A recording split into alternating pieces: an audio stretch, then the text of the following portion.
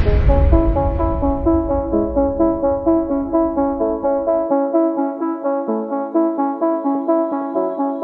we're over here just taking a stroll by my studio.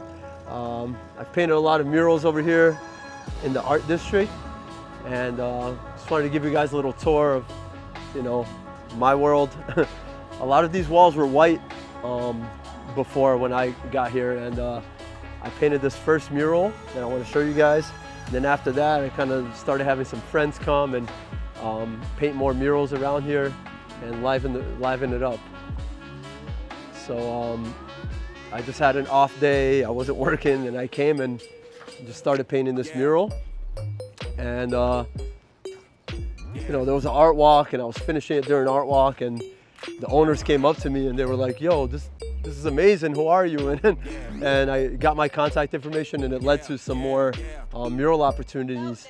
But that's kind of, you know, something I do when I'm not working. I'll go and try to put some of my artwork up so that, you know, more people can see it, more exposure, and especially in an area like this where it's supposed to be the art district, they needed more art. So I just started, you know, painting walls around here.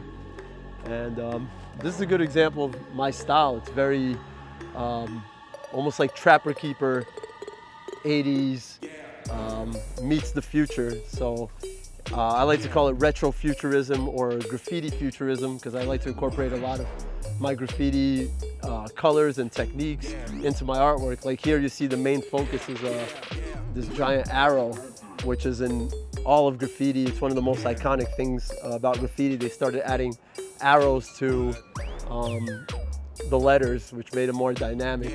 And this one's kind of waving, and I call it a hyperwave. And this is my first hyperwave mural I painted. And it kind of started this, and now I'll take you guys around and see more of the murals I have around here. But this was the first one. This was Adam, where it started.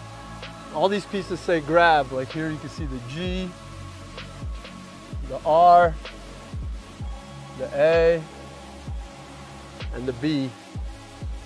This piece is called the Blue Heron's Dream, and this one's very special to me because I got hired by the county to do this mural for the county arts, and they let me do whatever I wanted to, as long as it was Floridian and tropical, and that's right up my alley. And with this one I was able to paint, you know, my spirit animal, which is the blue heron. It's my favorite bird. It's native to Florida, and every time I see it I have a special connection with it. There's different panels, different colors.